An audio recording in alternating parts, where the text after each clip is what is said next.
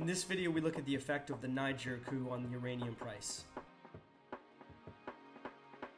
Canadian Mining Report is not a financial advisor. This video is for informational purposes only and does not constitute investment advice.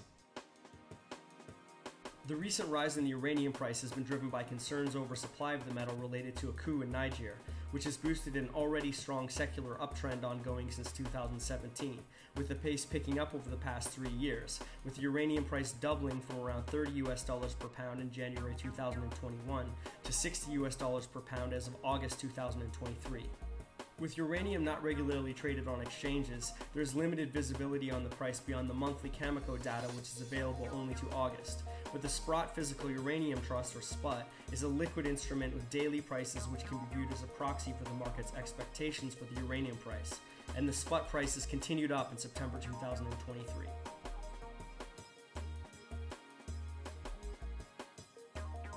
While Niger's uranium supply is not as critical as giant Kazakhstan at 43% of world output in 2022, or major players like Canada or Namibia at 14.9% and 11.4% respectively, it is the 7th largest producer at 4.1% of the total. The coup is having a direct effect on Niger's output, with its main uranium supply corridor closed, and France's Uranium recently stopped production at a Niger plant given limited supply, shifting maintenance originally scheduled for 2024 to 2023. Supply from Niger is especially an issue for Europe, which has been the largest global consumer of uranium in recent years, given its widespread use in the region for electricity generation, and in 2021 it was tied with the US for total consumption at 28% each, with North Asia at 25%, most of which is China at 15.4% of the global total, with the rest of the world at 19%. Niger is only a minor uranium supplier to the US and is unlikely to be a major issue, with its main sources Canada, Kazakhstan, Russia, and Uzbekistan.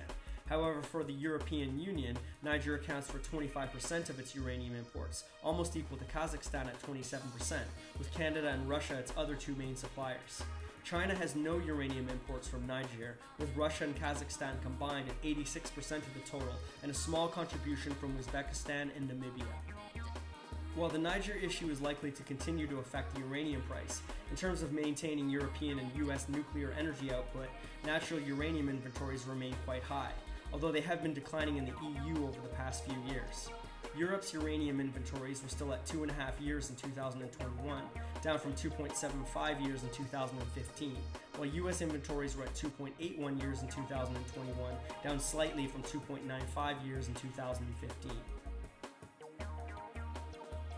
For more information on uranium, other metals, and junior mining companies, click the link in the description or bio below to go to www.canadianminingreport.com.